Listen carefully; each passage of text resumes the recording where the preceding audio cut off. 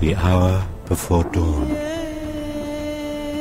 a time when dreams are as drowsy as nectar, as sweet as honey. In the sky the stars are fading as the light grows, but Hekabe, Queen of Troy, King Priam's wife, does not stir from her deep slumber. Dreams fall upon her as she sleeps, like dew upon the morning grass. Her eyes, fluttering beneath their lids, throng with images which only the gods or their messenger, Hermes, the bringer of dreams, can make sense of. In a matter of hours, Hekabe will be delivered of a second child, a second son. Yet she takes no joy in the life swelling in her womb and longing to be born. Her heart weeps because the child's father, her husband Priam, who built this great city, does not love her. Even in sleep her spirit cries out to heaven for heaven's justice. I am Hermes, the son of Zeus and the goddess Maya.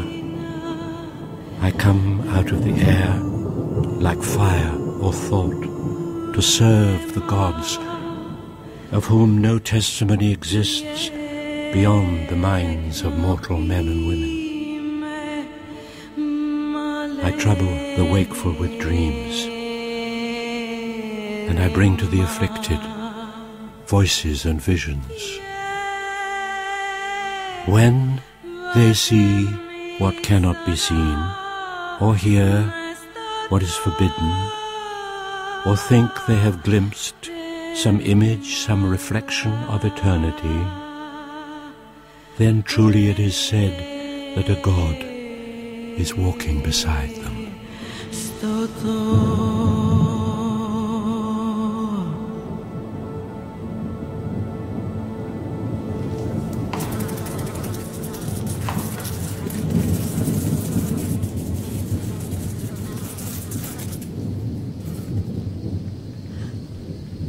Who are you? I am the god, Hermes. Why do you come? I come because you have need of me. Will the child I carry be a boy? Yes. He will live and grow strong and healthy. I dream that with his birth my life on earth will end. You will die the moment he is born.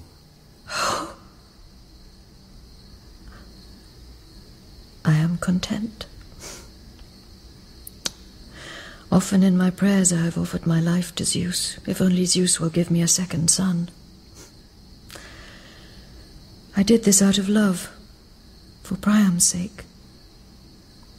But Priam does not love me. Lord, tell me this. Will you punish Priam after my death for the way he has treated me? Is this what you desire, Hekabe? Yes. But do the gods hear our prayers? Do they listen to our innermost thoughts? Or are the gods themselves and everything they teach only the shadow which the mind casts like a fire when it dreams or sleeps? Priam puts no faith in fate or gods or dreams or prophecies. He says that men stand on the earth on their own 2 feet and are master or servant according to their nature. Priam is the greatest king on earth. He has built a city with 12 tall gates and walls of granite which are 15 paces wide. But it was I who gave him the strength to do what had to be done. In the first winter of our marriage, The wooden city which Priam's father had built on the estuary of the river Scamander was sacked by invaders from the Greek mainland. Priam raised an army, and after a single battle he drove the enemy into the sea. He took no prisoners. They died on the beaches where they stood, or were drowned. Then Priam rebuilt the city. He hardly slept. I had to force him to eat. He shouted, "I am a king, Hekabe, and a king worth the name sees that his men are fed first." I answered, "Without you, there'll be nothing, these people. Eat." And so he ate. I see that once you loved this man and honored him. Yes, I loved him then. That year at harvest time, our first child, Hektor, was born. Priam nicknamed him Hektor the Long-Faced. Hektor would laugh. He would not be strange and tongue-tied in his father's presence if Priam spent more time with him. I hoped that if I could give him a second son, then he would love me again as he once did. There was a time when all he lived for was to please me.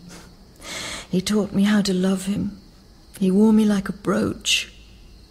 But I am no longer young. My brow is lined. My thick black hair will soon be white. Priam has taken from me my youth, my hope, my beauty. Yet in his heart, he knows what all men know. One day he will come back to me, but I will not give him what he needs and wants from me. I will reject him. Do not weep, Hekabe. The gods love you, and they will deal justly with you.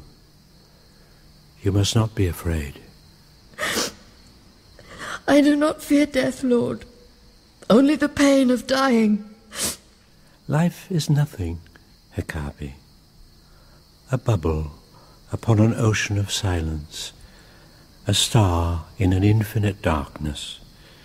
Strength, youth, and beauty dissolve into the past and are lost like smoke. But the spirit does not die as a flame dies. It lives and burns forever with a light which is immortal and more brilliant than the sun. I hear your voice so clearly, Lord. But when I wake, I will forget who you are and what you have said to me. No, you will not forget. When you wake, Priam will be at your side. You will think this is a dream. But it is not a dream. Remember.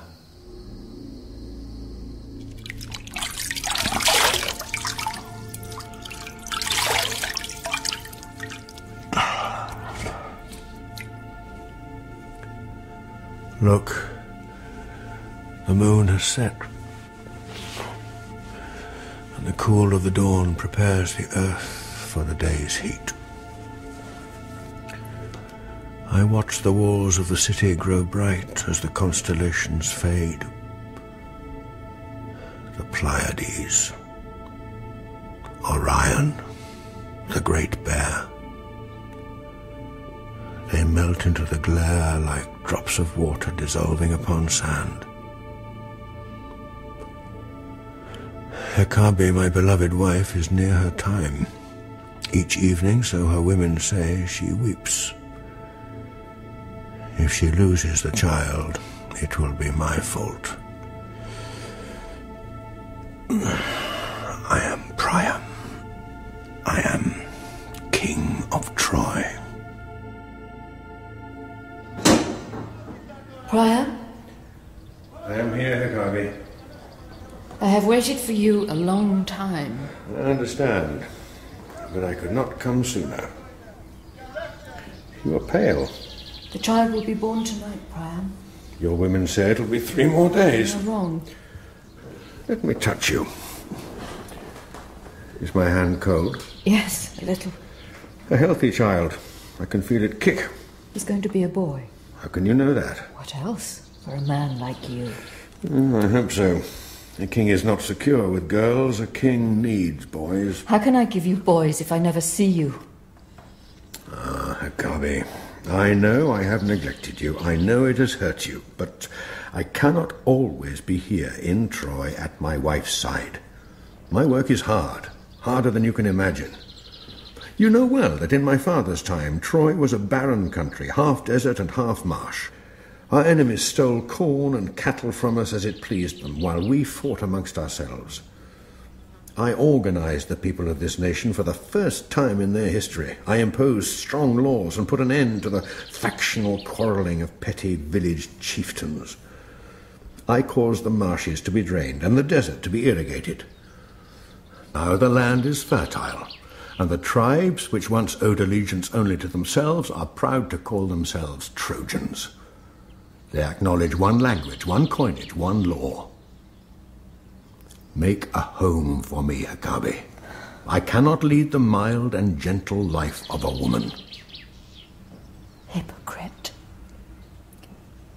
When you want comfort, you take it wherever you find it. If I behaved as you do, you would renounce me.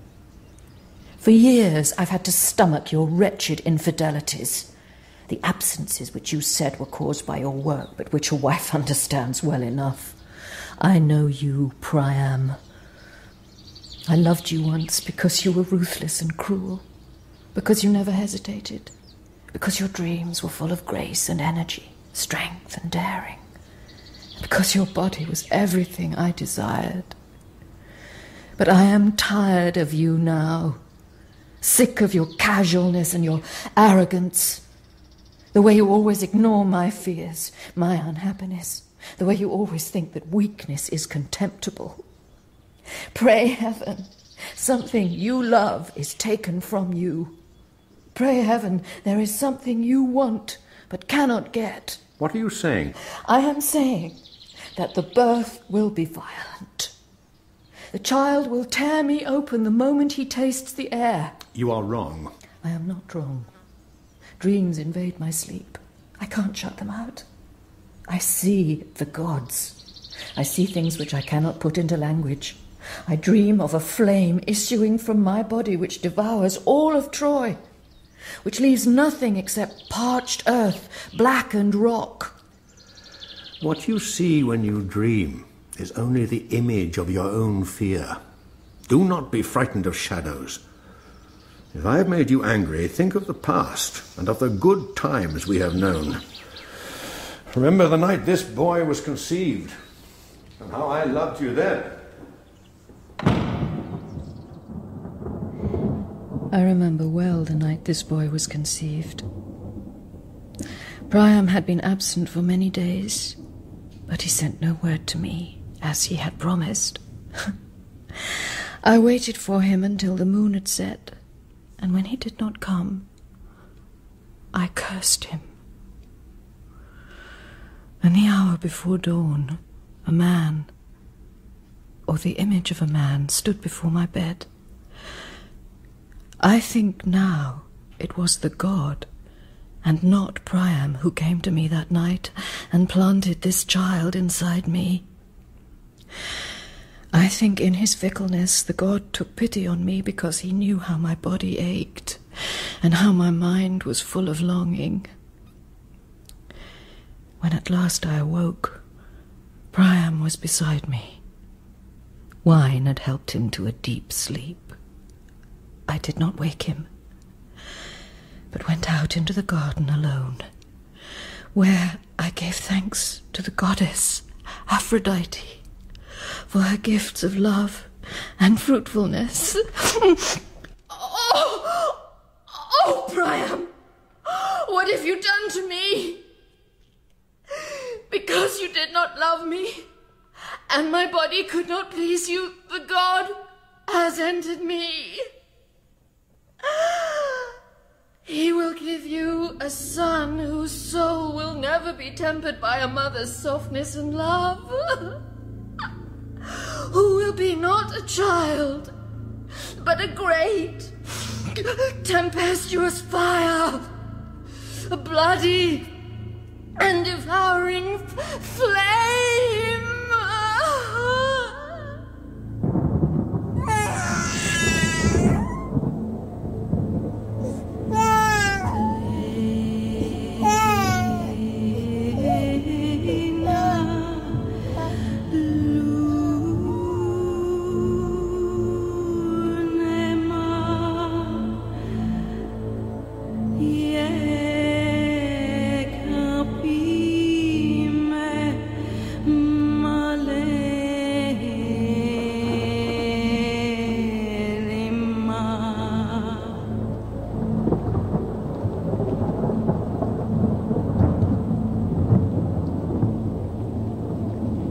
as death approaches, the mind becomes simpler, and the heart, free of fear, accepts and acknowledges the gods. Who are you? I speak the words of the gods.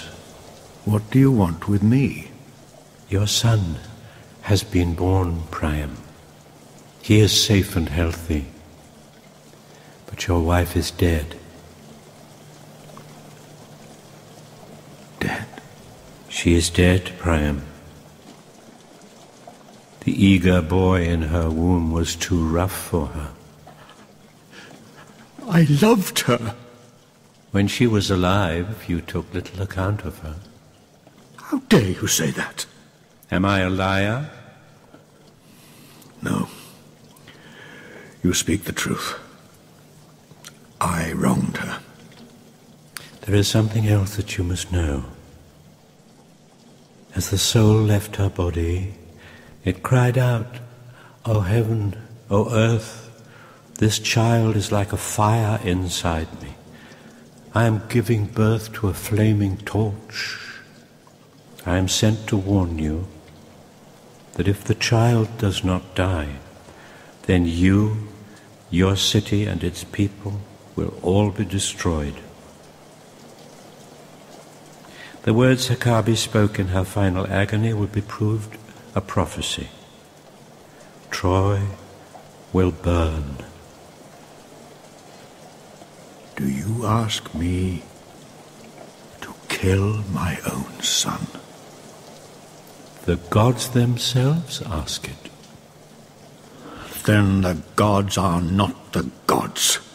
You do not know what you are saying. I know what I am saying. Is the future decided already?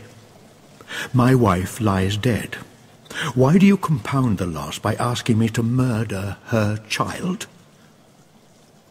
I do not know what the gods are or what heaven is. I only know that there is no doctrine which will make a man good except his own good deeds. We should not study the entrails of sacrificial birds or the patterns which the constellations make. A man serves the gods best by a mild and merciful life. Do you talk to me of mildness and mercy? You who have bound your people upon pain of death to obey your laws and keep your commandments? I am Priam, king of Troy. I do not slaughter children. You think because you have built a city and brought order and prosperity to your tribe that you are lord of the earth. You are wrong. Gods are above kings.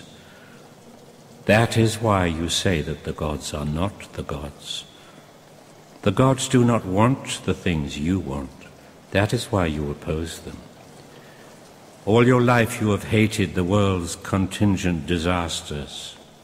Nothing contented you until you had mastered it. When Troy was destroyed in your father's time, you despised your father for allowing it to happen. You have always loathed stupidity and incompetence. You have always known what other men should do. Your tribe lived for centuries between marsh and desert upon a narrow strip of land. You despised them because they never attempted to drain the marshes or irrigate the desert. You were the first to do it. You made yourself king, but the gods are above you. Where were the gods when my people died each winter of starvation? Where were they when the summer heat withered our harvest and famine was followed by pestilence? There are no limits to human misery, but here in Troy, the laws I make have curbed its worst excesses. This does not deserve an answer, Priam. Do you hold the gods to account for every failure and accident of nature? But since you are obdurate, I shall trouble you no further. Wait. I will make a bargain with you. I cannot see into the future, but if you can, then take the boy yourself and do with him as you think fit. This I am prepared to sanction to prove to you what you deny, that I fear the gods and respect the unseen and invisible mysteries of heaven. I beg you to spare his life, but if you will not, then carry him up above the snow line in his wattle cradle. Leave him out in the open, in the cold, as the night comes on. If he does not die quickly of exposure, the eagle or the bear or the wolf will soon kill him. Nature respects nothing except strength, and there is no creature more helpless than a newborn child. Do to him whatever you judge to be best, but I will not wield the sacrificial knife. Very well, Priam. I will do as you say, although it is not what I asked. You have often declared that men make their own luck. Do not forget what has happened here today.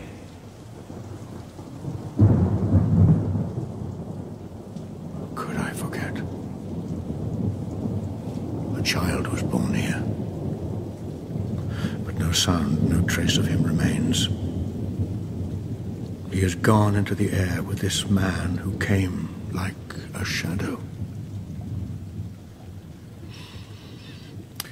If the gods permit this boy to live, 16 years will pass before he is himself a man. On that day, whether he is living or dead, I will honor his memory. I will sacrifice at the altar in the temple of Apollo a milk-white bull with no blemish or mark upon him. I will give the life of this spotless creature as an offering to the gods in memory of the son who was lost to me when his mother died. Let the gods see by this that I love my city more than the life of my son. Let them therefore protect and honor it as their own.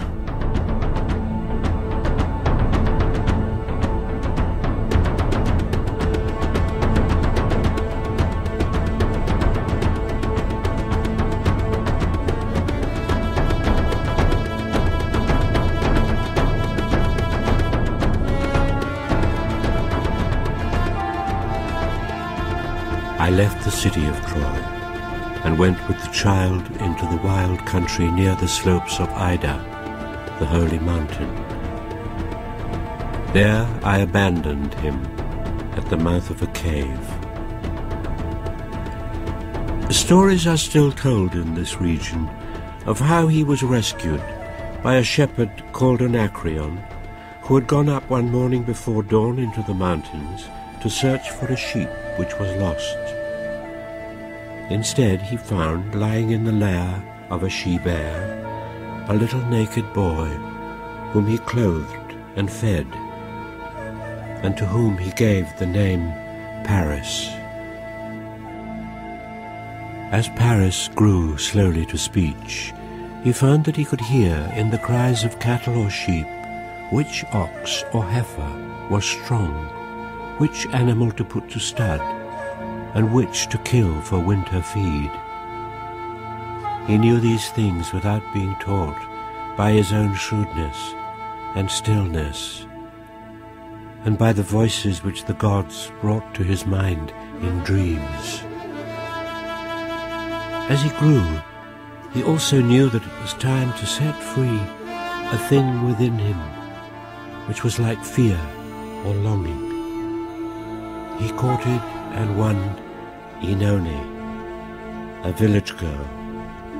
Soon they were lovers, sleeping out in the open under the summer stars, not minding the dew coming down at nightfall, or the noise of cowbells waking them at dawn. Then when the storms came on, they had Anakreon's little hut, which kept the weather out. But nothing lasts. Everything changes. The winter following was the hardest for many generations. Every animal which Paris and his father could not afford to feed, they killed and ate except one, a fine young bull calf, whom Paris has reared himself since the mother died, wrapping it at night for warmth inside a blanket, and giving it to eat only the best and sweetest grasses. It is in this animal, and not in Oenone his lover, that Paris puts all his trust. Some say that the gods control the actions of men, but what men do begins as thought, not action. Watch.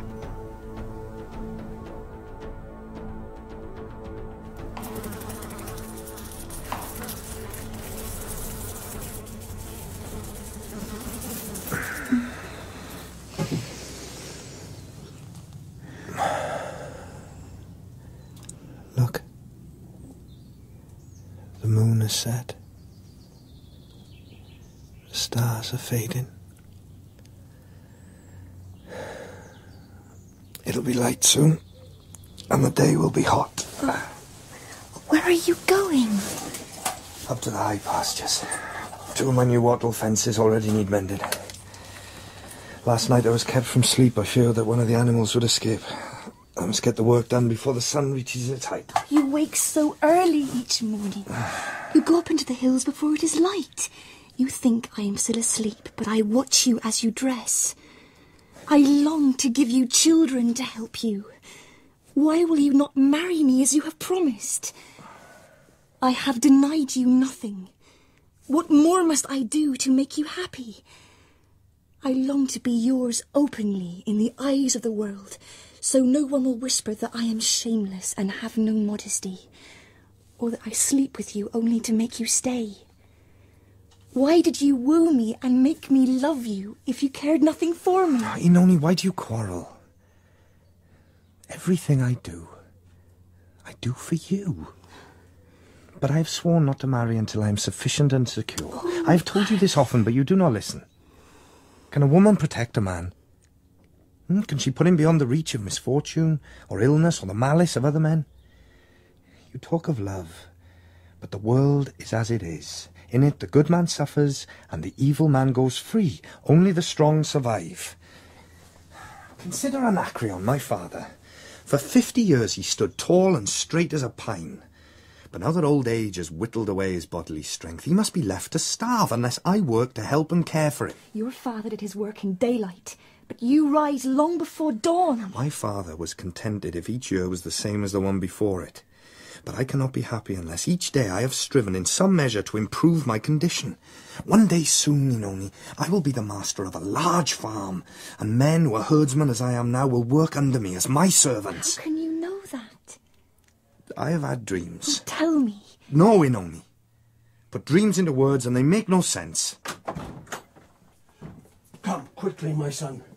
There are two strangers on horseback approaching our home. They came up at dawn on the track which leads from Troy. When I glimpsed them first, they were 300 paces distant, moving among the pines and cedars. The one who leads is no more than 19 years of age, but the other is darker, heavier. At his side there hangs a sword belt of soft leather studded with silver, and over his shoulder a nobleman's cloak trimmed with fur. Don't fret yourself, father. I'll go out and see what they want. I don't like and I don't trust faces I don't recognise. Good morning, gentlemen. Not seen you two before. Have you come far? We come from Troy upon the king's business, and any insolence will be answered with this. What is your name? So my name is Paris. We need water for our horses. Oh, your horses may drink from my well. My lords, will you eat and drink with us? We have goat's cheese, loaves of new baked bread, and cakes of barley. We will accept your hospitality. My name is Hektor. I am Priam's son and the heir to his throne.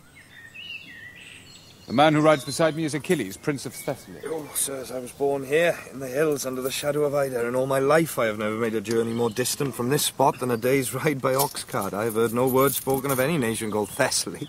It is a wooded country far across the sea, thick with pine forest.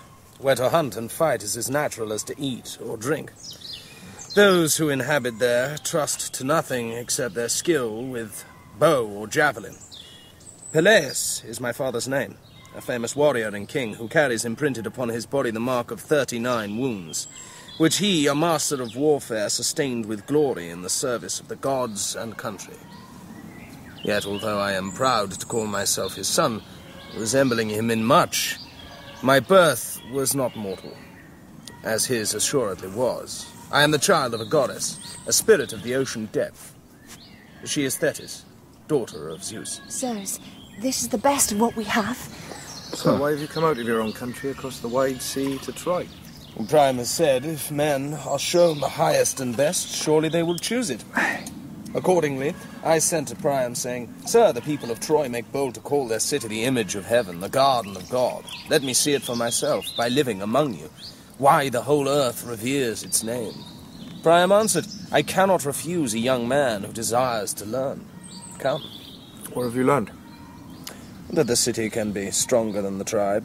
The city is not walls or ramparts or a marketplace. The city is an idea. A king may take by force any woman.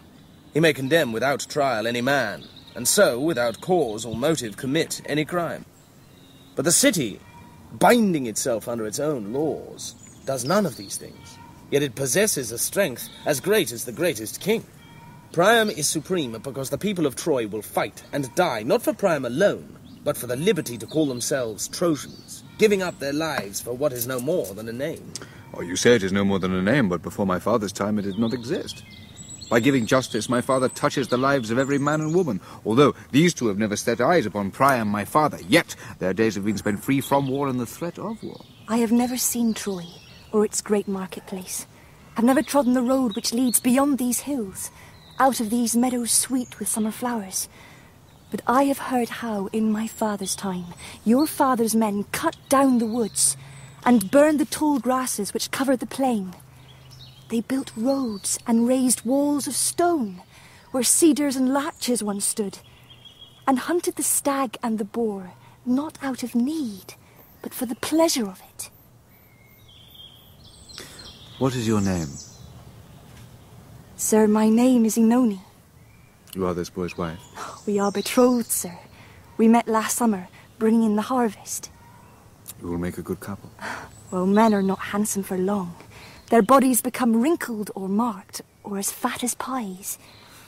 But a man halfway between boyhood and manhood is beautiful for a short time. There is a bull standing alone, in the lower field, separated from the other cattle by a wooden partition. His pelt is milk white, his flanks as shiny as any thoroughbred horse. Tell us, who owns him, you or your father? Sir, the bull is mine. I'm charged to ask what price you will sell him for. We will offer you in payment 400 talents, a sum higher than any marketplace will yield. Why? And what will you do with him? Priam will sacrifice him at the altar of Apollo to purify the city, and bring to its people the prosperity and long life which is promised to those who honor the gods. Sirs, I'm sorry that whatever you offer I cannot accept. To me, this animal is beyond price. How so? He's only a bull. Sir, I have an eye for the qualities of cattle. Take pride in being correct in my predictions. Better breeding stock than this you will not find in the life of a generation. That is why I reared him myself, fed and nursed him with my own hands, and at my own cost. It was an investment which I had the foresight to make against an uncertain future. The price you offer me in compensation will not buy me what I shall lose by accepting it. Sirs, I am a herdsman. Each day of my life I must labour in barn or in cattle byre, in low-lying meadow or high-hill pasture until my body is worn to the bone. Yet I do this not to be rich or for the satisfaction I take in the task, but to be spared starvation, to eat in safety by my own hearth, to sleep sheltered from the weather. And at the end, when I've toiled away the youth and the strength of a lifetime to earn these meagre pleasures, how will the gods reward me? They will give me what they give indiscriminately to every man and woman: old age, sickness, and death. Therefore, sirs, do not laugh at me when I say that all the hope and ambition of a young man's dream is in this animal. If you take him from me, then you condemn me to live out my life in utter poverty. Others of your kind do so and are contented. No, they do so because they must. We've been patient long enough with this argumentative boy. Yes, the time for words is over. What you have refused to sell us, we're empowered to take from you by force. If you obstruct us, we will cut you down. We gave you opportunity enough to make yourself rich, and even to earn the favor of the King of Troy himself. But you have preferred another way, a way of stubbornness and pride. If you try to take what is mine, I shall do as any man would do. Fight until either you are defeated, or I am dead. Boy, be warned. I know how to cause a man to strike at me in rage so that I may use the excuse of provocation to kill him. We have done you no harm. Why are you treating us with such disdain? Where is your gentleness and courtesy? Madam, we came here in peace to carry out the orders of the king, but this boy has refused the fair price we offered and sought a quarrel. No, it is you who have made the quarrel. It is easy to be a tyrant to a poor man who has not the means to defend himself. Why do you boast to me of your strength? It is only the power to steal. I am no tyrant. You do not know what tyranny means. My father is a great man. I do nothing he would not approve. Does he know what you do to his good name by thieving from the poorest of his people? Be silent! If we were any of the things you say we are, you would not be living now to say them. Oh, kill me then! Huh? I am poor. I have nothing. This bull which you are stealing is everything to me. The gods give us life. They give it freely and generously, but you make a world where men have no more divinity than the ox which is harnessed to the plough. You rage at us, boy, but what angers you is this, that your birth and parentage bind you to the earth. Yet prove to me that you are fit to live free as a free man, and I will advance you. If you are certain that your cause is right, then follow us to Troy and put it to the test. Speak before Priam as you have spoken to us. Stand as an appellant in Priam's hall of judgment. He made the law for men such as you. He loves it more than you love yourself. But if you have not so much courage, then live upon the earth as a creature of the earth, and be contented.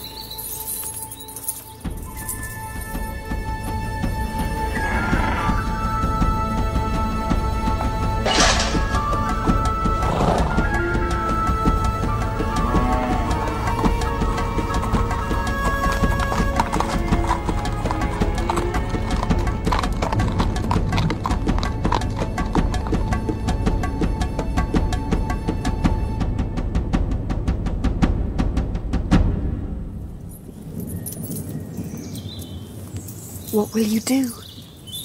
I will follow them to Troy. Then you are leaving me. I have no choice, you know me. No, it is what you want to do. Everything I wanted and planned for us both goes with them into Troy to perish under the sacrificial knife, to please ceremony and the gods. Do you not know me better, Inoni, than to ask me to accept what I can fight to change? No, Paris, you are leaving me. I did not bring these men to our cottage. You must blame the gods for that, not me. What have the gods to do with this? I have had a dream. Tell me. It is hard to put it into words. You do not lack the power of speech, and have always been quick to condemn whatever offended you. In my dream, I found myself lifted up high into heaven, where I stood before Zeus himself, the father of the gods. Boy, he said to me, I am told that there is no one living now on earth who can better judge the qualities of sheep and cattle than Paris, the herdsman's son. I bowed my head to him and answered, What you have heard is true, my lord. He replied, Then prove it to me. At once he clapped his hands. At once, as if the curtain of the clouds had suddenly been torn in two, 3 women appeared to me, walking upon the air. They were golden-skinned and sculpted out of light. And in their eyes, or so it seemed to me, there lay a promise of immortal satisfaction. These whom you see, said Zeus, are goddesses. Hera, my wife, and my daughters Athene and Aphrodite. But pay no attention, please, to their high estate. I ask you to assess them as you see them, for their grace, for their beauty, and most of all for this, their power to awaken the masculine in men. Look carefully at each one, then judge, if you can, which of the 3 deserves most to bear the title, the loveliest of all? Well, I said to each disrobe. If I'm to judge you for your beauty, then I must see you naked as a lover would. Aphrodite smiled as she put aside her clothes, saying, "What do you know of love? You were a boy, but I can make you a man. You will lie contented in my arms, and never again desire to be a child. Give me what is due to me. In me, everything is fulfilled." At this, Hera, the eldest and the tallest of the three, let slip the garment she wore, and as her russet hair fell almost to her waist, she laughed, saying, "Boy, do not believe these flatteries. Only wealth and power can give a man the freedom to be a man. Power is the doorway to all other satisfactions. How else do the gods rule in heaven except by power? Give me the title, and all the earth shall be yours." Athene answered, as she stood naked before me, "If you do not see that, in themselves, power and beauty are nothing, then you are a fool. Without wisdom, a life begun in hope and fortune must end in catastrophe. Award the title to me, and you will know at the end that to be one among many is the best and highest for mortal men." And did you choose? No. I understood that by choosing one, I should anger the others. And so I walk in fear before I could make a choice. Yet, who would not want power and wealth if they were poor, as I am? This is no dream, Paris. This is an image of the struggle within your own heart. Oh, my love, I know you well. You see what the best is, but you do not choose it. You are dearer to yourself than any friend or any lover could be. Yet some doubt or guilt, some knowledge of falsehood or false dealing which you would prefer not to be burdened with, tugs at your mind. For you, the price of doing wrong is to know it and see it clearly. If you leave me now, your soul will never be at peace. No course of action will satisfy your longing. Always your heart will whisper, "Had I lived my life another way, then perhaps I might have been happy." I knew it, but had not the strength to do it. I did not compel you to love me. You accepted me. Yes. You are beautiful, and you offered me love. I was young, and had never known a woman. Did I do wrong to accept what you gave? Go then. Go if you are going. You said that you loved me. Now you talk as if you hate me. You have broken my heart.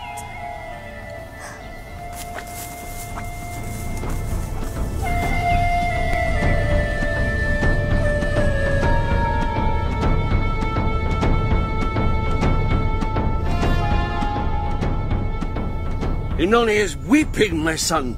Why? What is the matter? I told her I'm leaving her and going to Troy. You are not free to leave. You're pledged to marry her. I made her no promises. Do not make me despise you.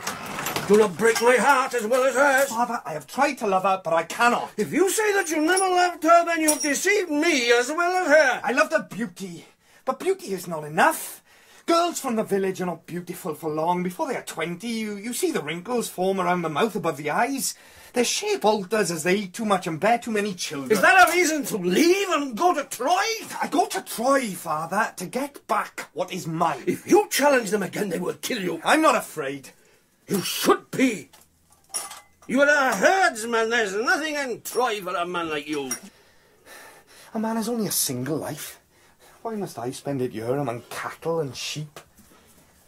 What can be worse than to leave the space empty between cradle and grave? You know, the tree in the meadow says to me, "Make me free of the root which holds me and binds me."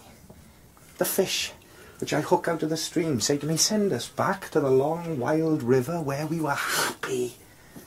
The fire climbing in the grate cries out, "Let me leap up to heaven where everything is heat and light."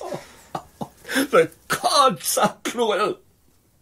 And then they blessed me with a son I never hoped to have, and now at the end of my life they take it from me. Father, I do what I must do.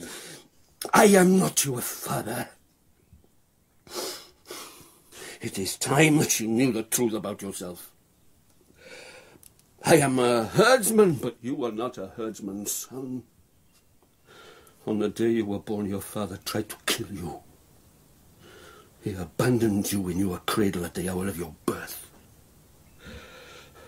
I found you in the mountains, lying in the lair of a she-bear. You were warm and pink as a piglet. I have always loved you, but you were not as other children. The people of this village often spoke against you. They did this because they were frightened of you. I have lived a long time, but even I have never understood the things you say you feel and which you see in your dreams. Why have you kept this from me? Because I did not want to lose you. My own beloved wife Euryphile died giving birth to a baby girl. I buried the girl beside her mother, thinking as I dug the grave that my life was over. Then, only a month later, up in the hills, I found you. It was like a miracle after the great grief I had endured. I blessed the gods and began my life again. Oh, Father. Whoever my true father is or was, how can I love him as I have loved you? When I woke as a child screaming from nightmares, it was you who comforted me. The people of the village said I was cursed by the gods and would bring ill luck to you and the community, but you would not listen to them. Everything I ever needed you gave to me, out of love.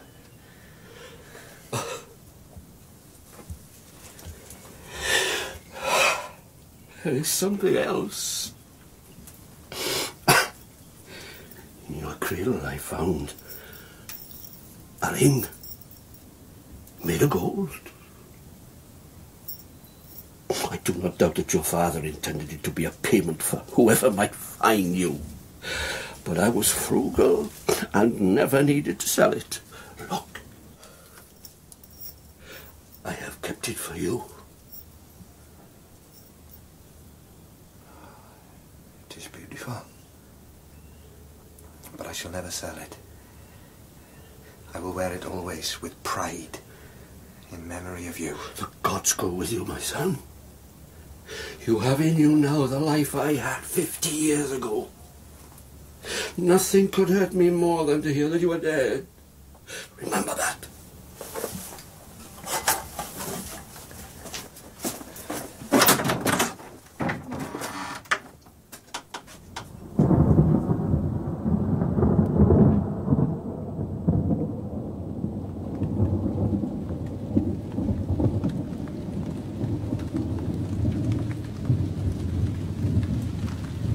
He is gone. I know him too well to think he will ever return. He has taken the light out of the sky. He has made the air thin. He has separated me from everything I loved and wanted. My life is barely begun, yet my good days are over. Never again will he warm his hand at the fire I lit to keep the winter out, or eat the food which I prepared for him with such loving care. Never again will I be happy, never laugh, never wake in the morning content and carefree as I used to do when he slept beside me. Nothing lasts. Everything changes. Oh, you gods!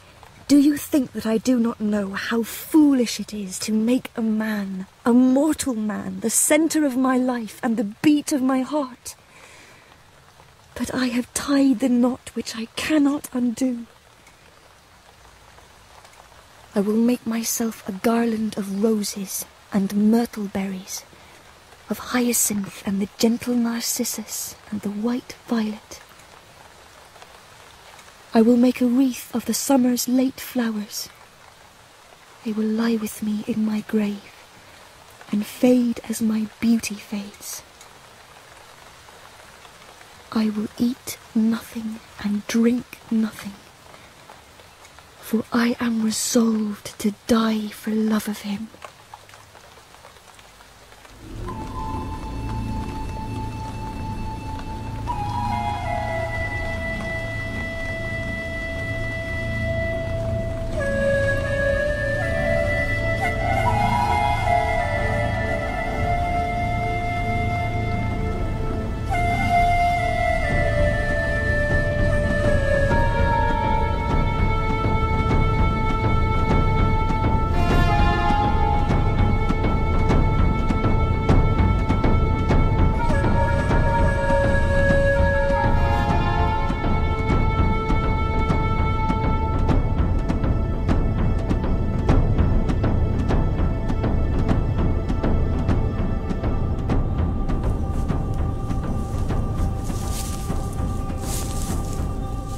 Are you not Inoni, the dark-eyed girl whom Paris the herdsman loved?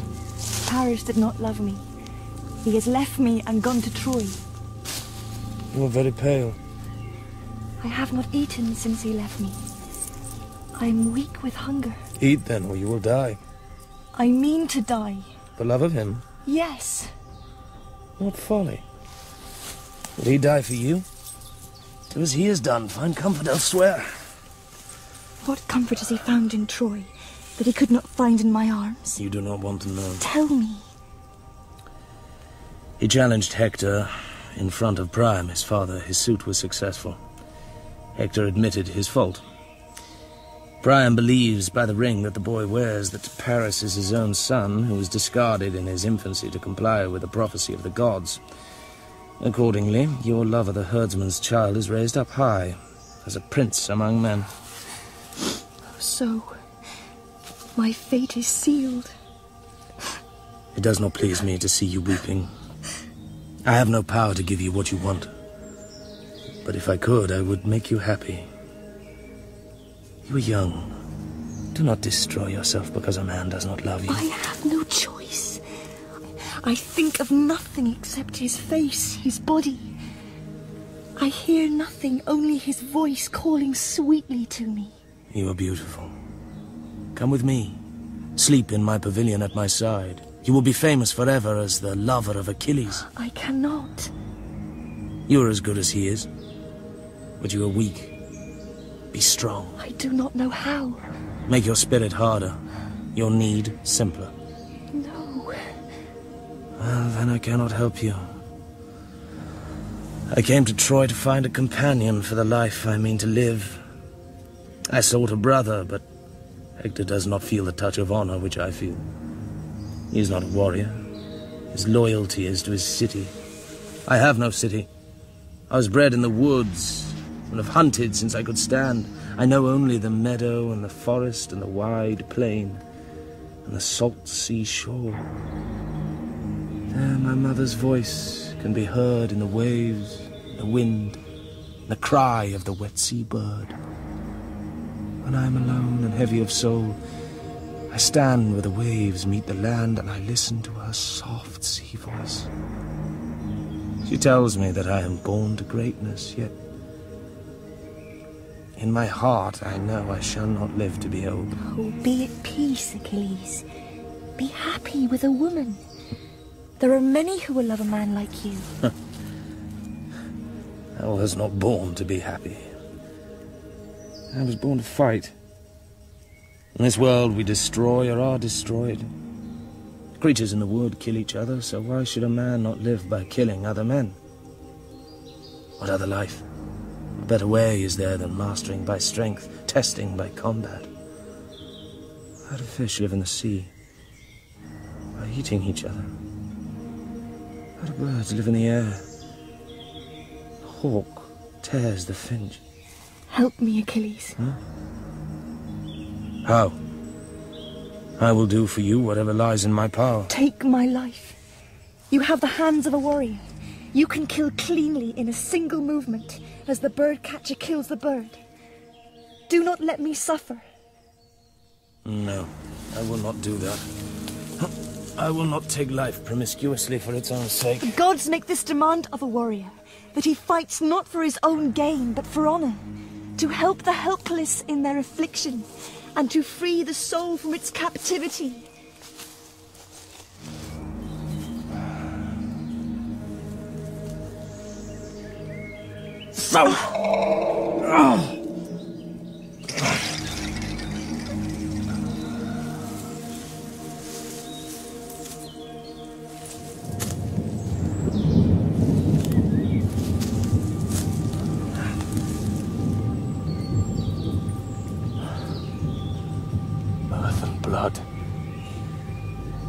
I think the earth creates for itself what it needs.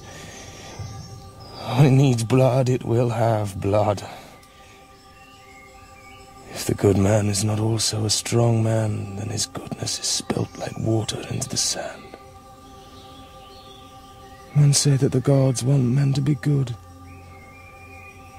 Yet the earth desires only strength and blood.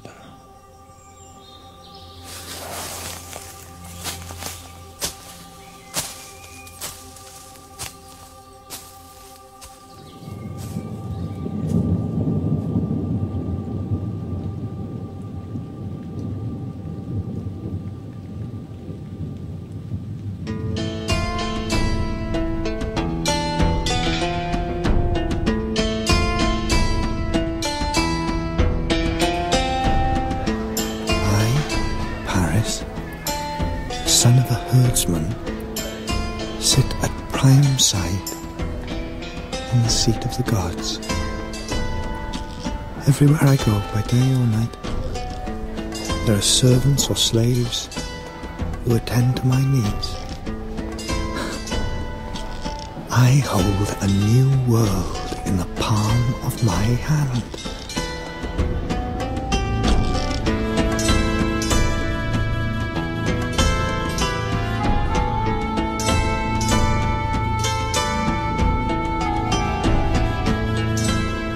Tell me, child, what the short summer night has shown you. Is your heart wild with magic and freedom? Does the earth dance under your feet in flight? Have you discovered how when life is strong within you, the sky is dusted with silver, and the mountain stream draws gold from the moon to honor you? Have you seen the girl whose limbs leap, clothed in light, by the rock where the waters part? Have you resolved what is hidden under sleep? Then listen to the owl hooting in the forest.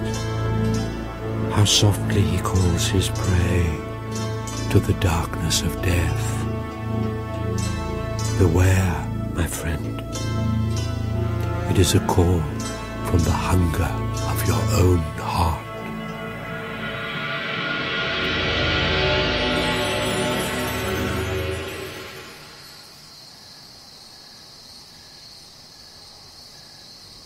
Come closer, Paris.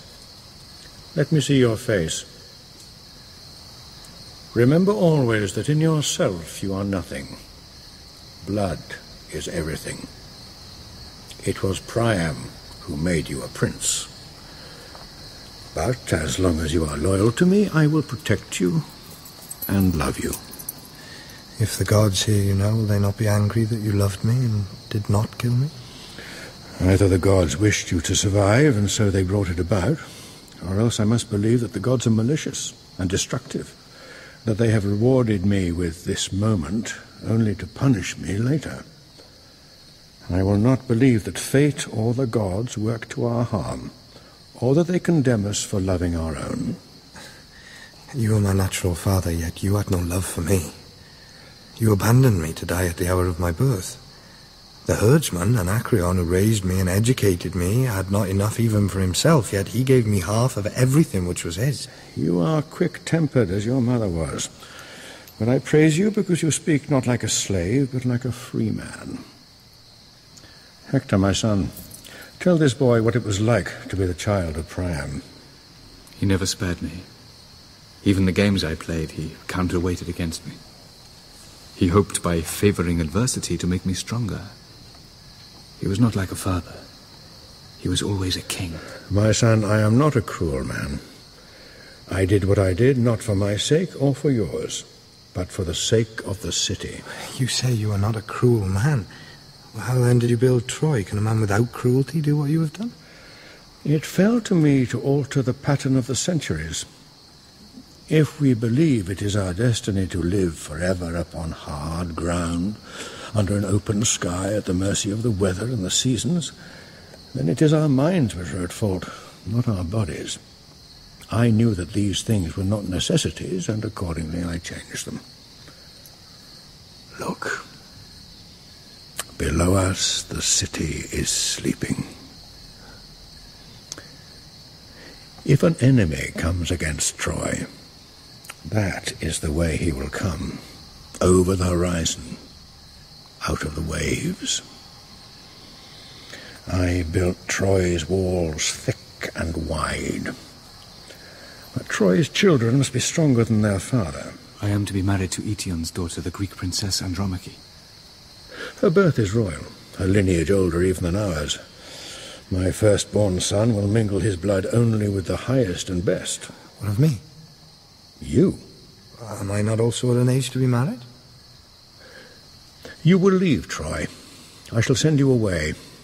You have told us that life is hard for those who are born poor. I tell you this, it will be harder for you as my son. You will go as my envoy to the court of Menelaos, the red-headed king of Sparta, who desires closer ties with Troy. Because you are young and lack experience, Menelaos will try to better you in any way he can. Bring back from your meeting some prize, some result, to show me that you are more than a village boy. And according to what you achieve, so will I reward you.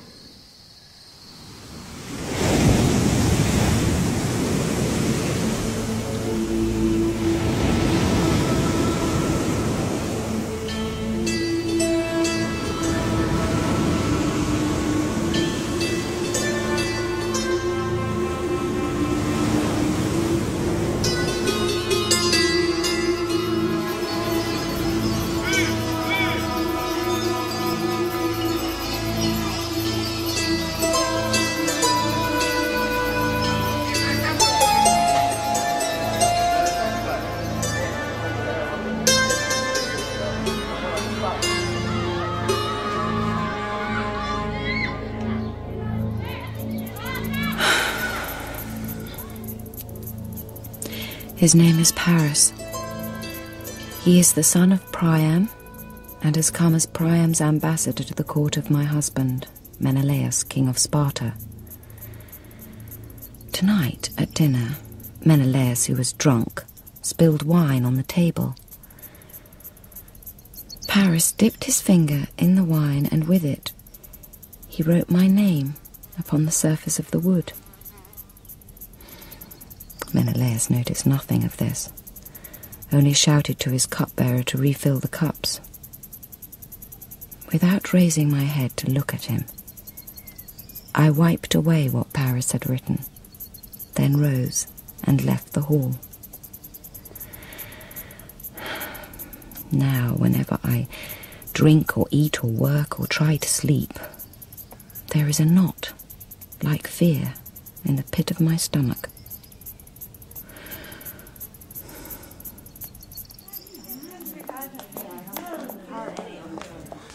Sir, welcome to Sparta.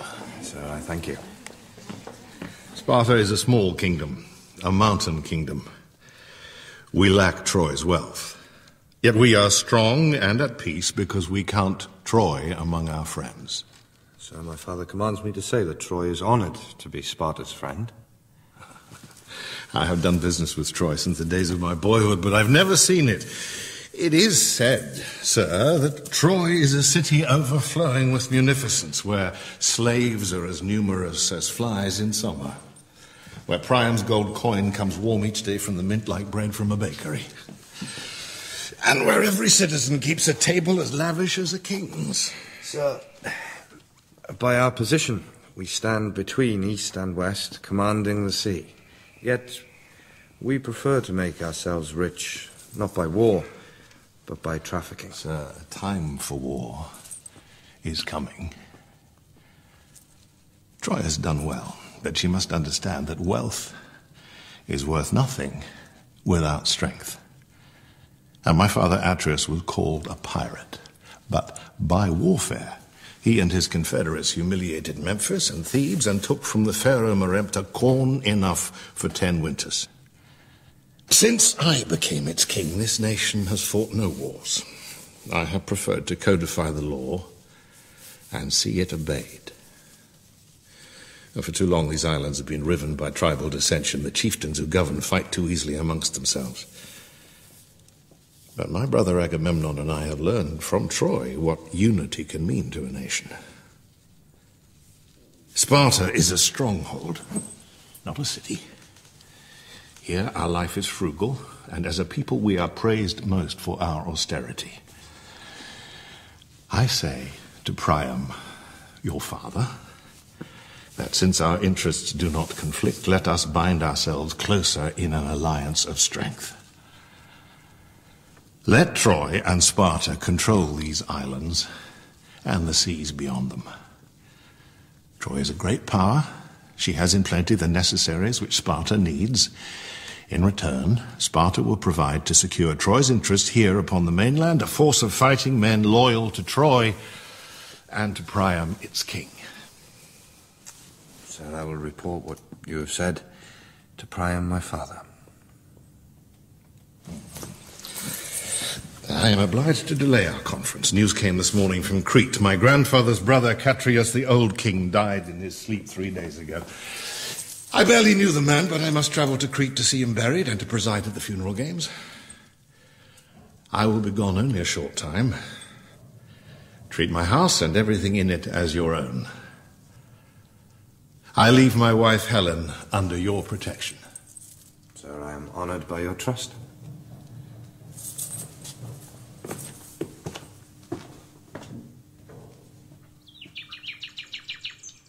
Once I thought that to feel upon my face the sharp, exhilarating sting of the wind as it brought ice down out of the air from Ida's high slopes, or to stand by the pool where salmon leap in summer and listen to the murmuring of the air as it corrugates the water, or to lie solitary in the long grass and observe above the moon rising over the trees as silent and cold as a fish, was worth more than a woman's love.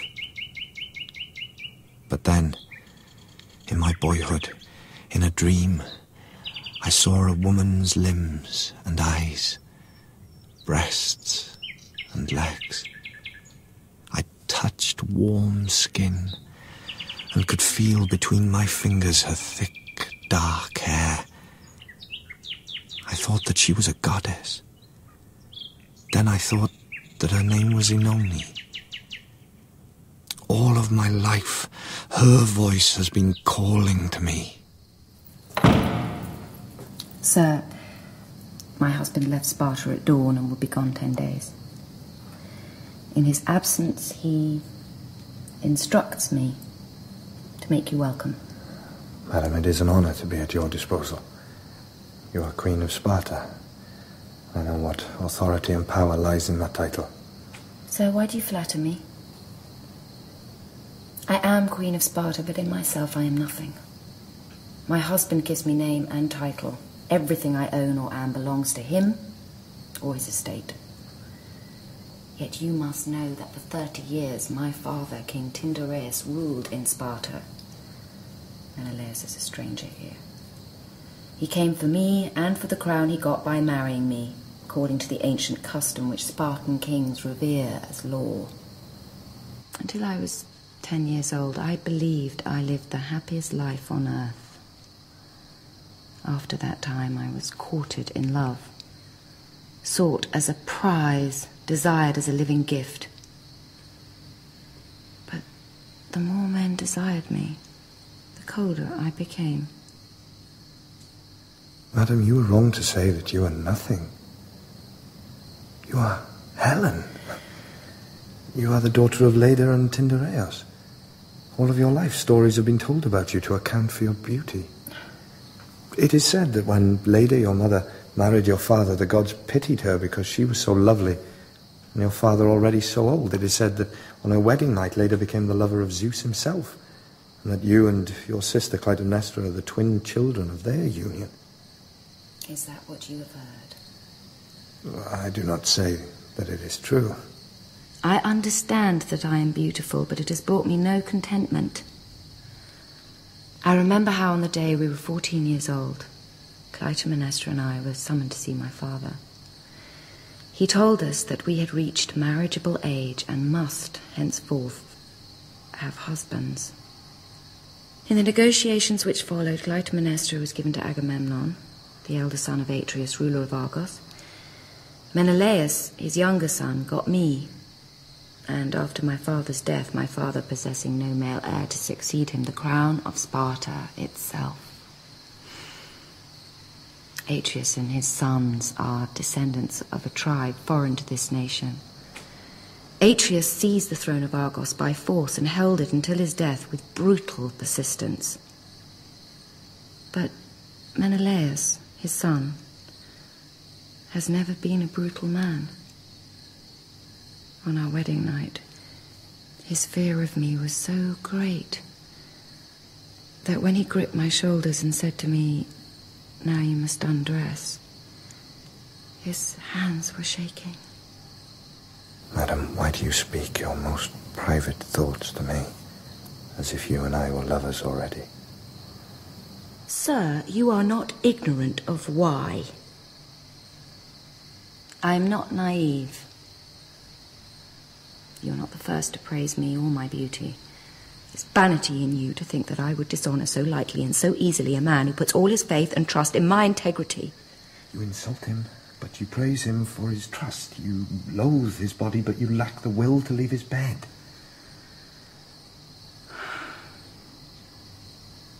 All my life, the eyes of men have followed me. Since my earliest days, I have been gazed upon with an intensity you could never comprehend. I recognize the heat, the insanity threatened by a glance, the possessiveness or contempt concealed in the gentleness of a hand. I do not ask you to be my lover briefly and in secret while your husband is away. I ask you to be my wife, to be mine openly, not furtively, to come with me to Troy, where you will never be my property, but will live free, as a free-born woman. What you say to me, you say only to further the achievement of your own selfish pleasure. If you do not love me, my life is ended. Inform your husband when he returns what I have said to you or tried to do, and he will take my life. But of this be certain, Helen, I will not leave Sparta without you. Sir, let me live as my condition compels me to live.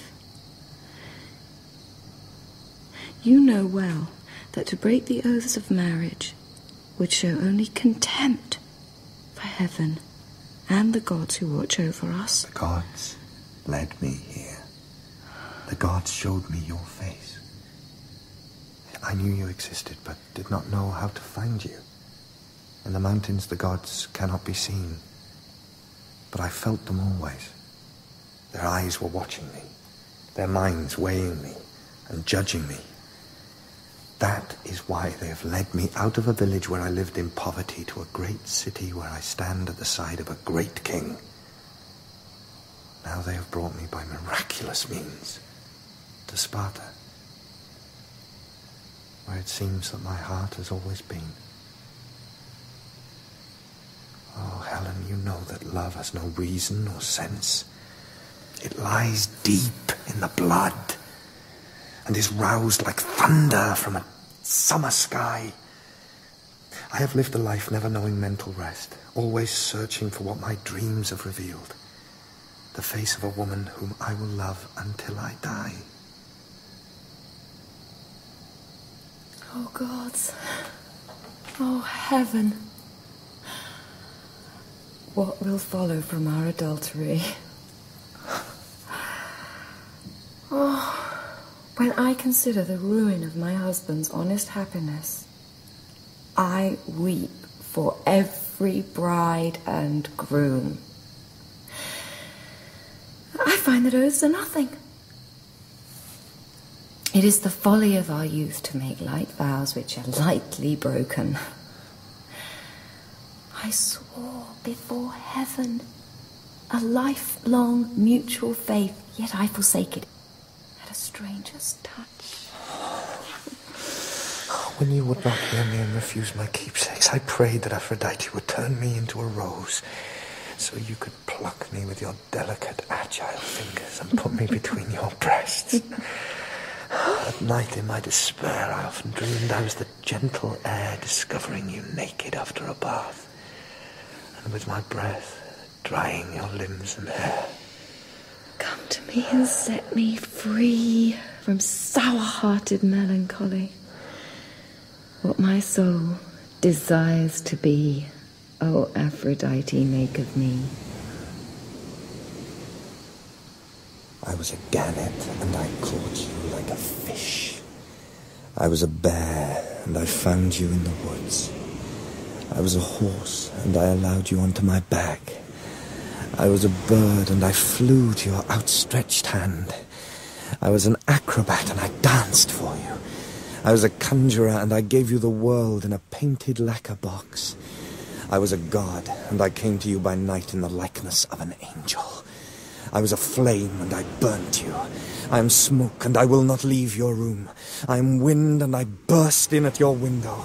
I am water, and I cool and soothe your forehead. You alone are real. All other things are imaginary and will pass.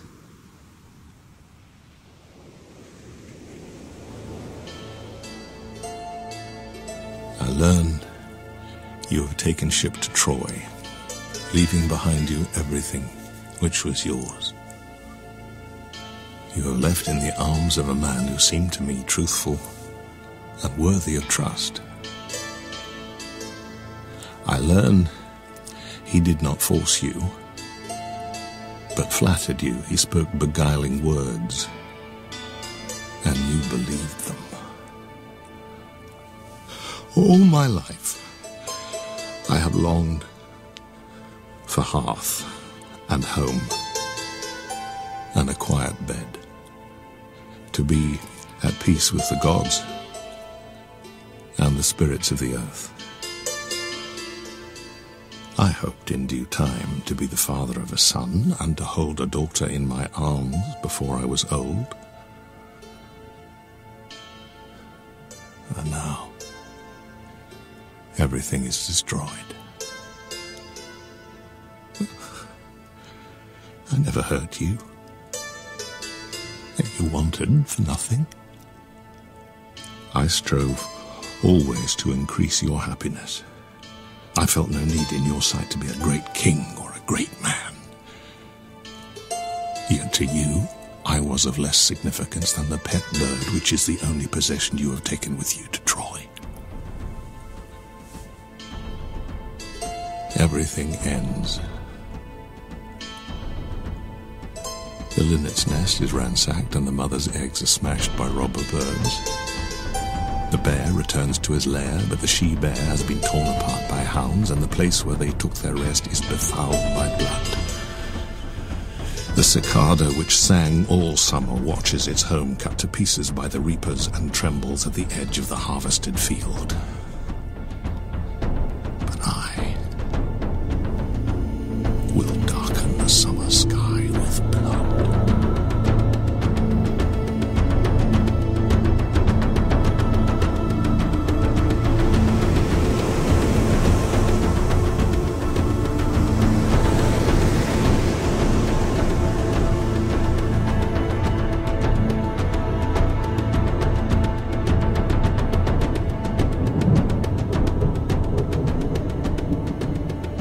See what none of my race has seen in half a century. The walls and towers of Troy. It is truly said that this city was built by Apollo to be a beacon to the world. You and your people have filled it with happiness and light.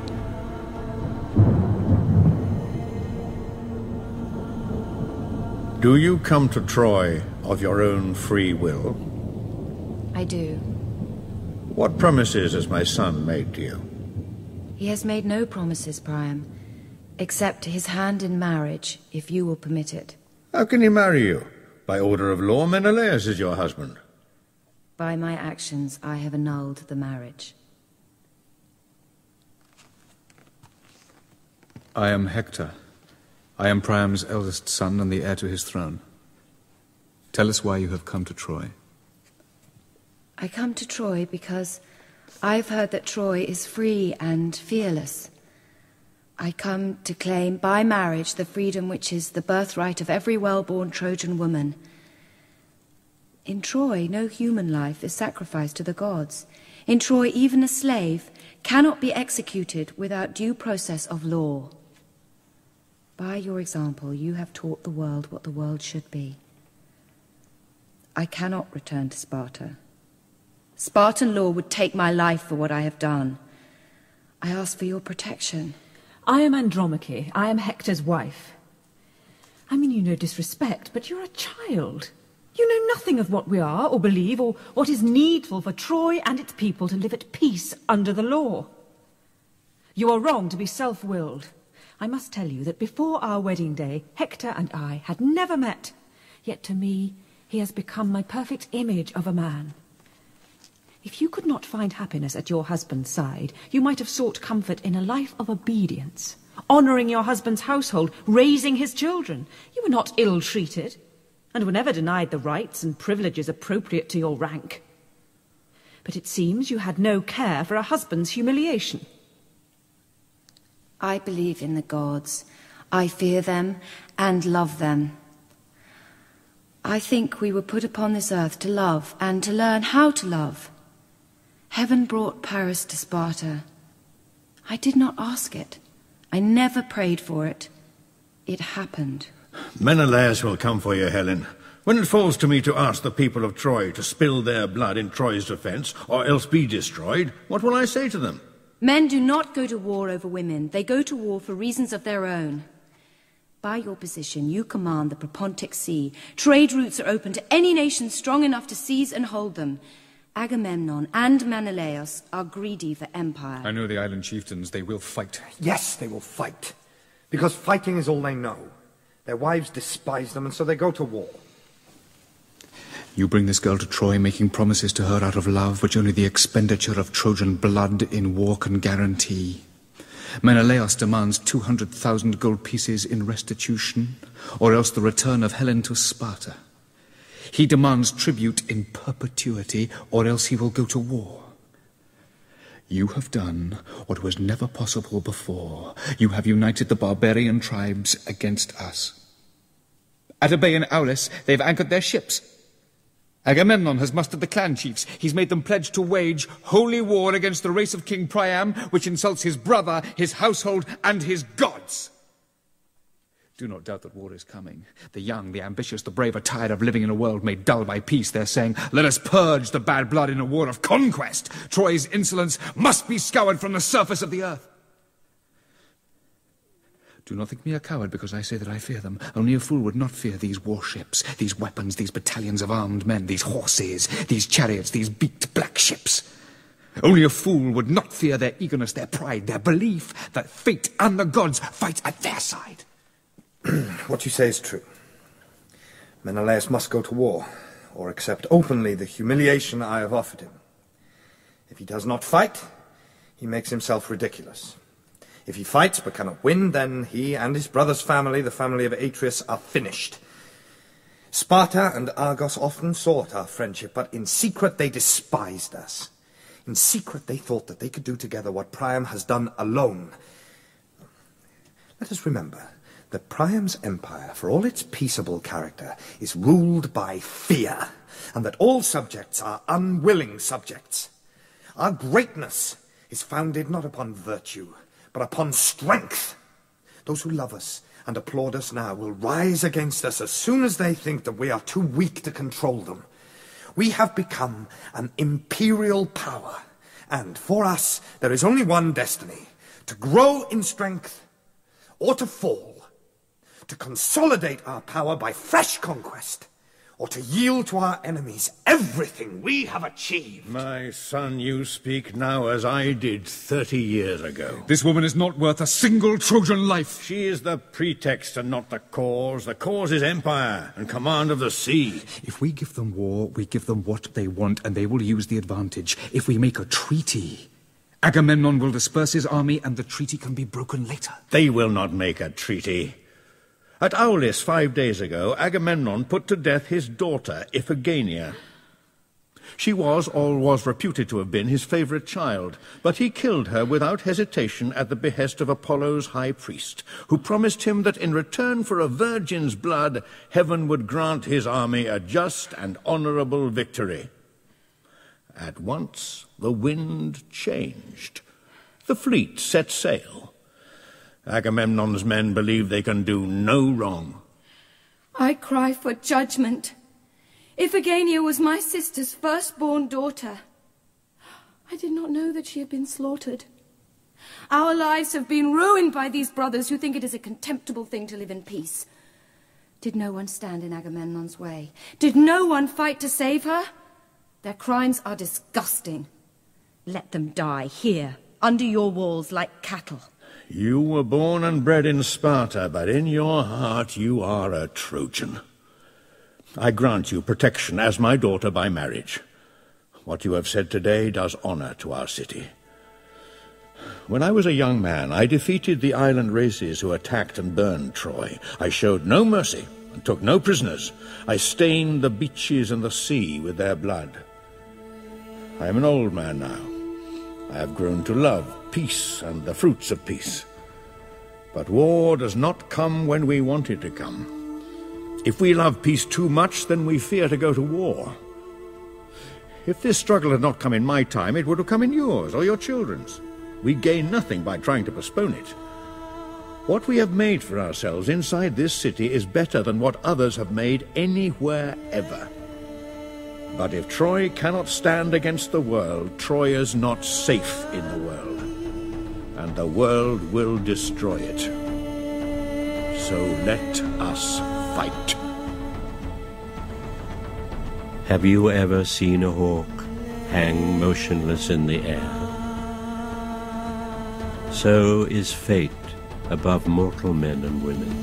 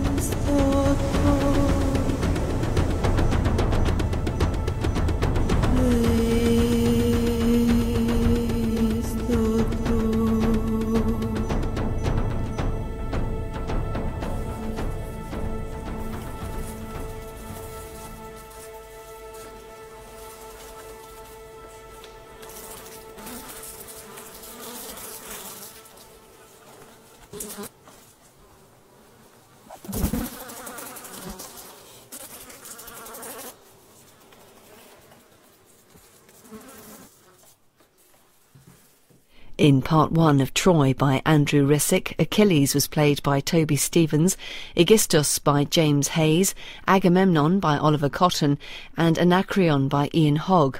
Andromache was played by Emma Fielding, Elektra by Cassandra Sperry, Hekabe by Deborah Findlay, Hektor by Michael Maloney, Helen by Geraldine Somerville, and Hermes by Paul Scofield.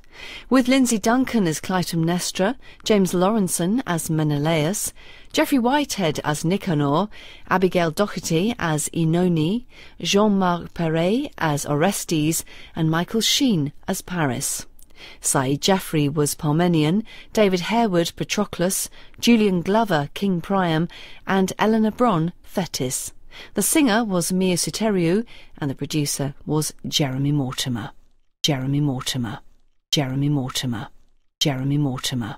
Jeremy Mortimer. Jeremy Mortimer. Jeremy Mortimer.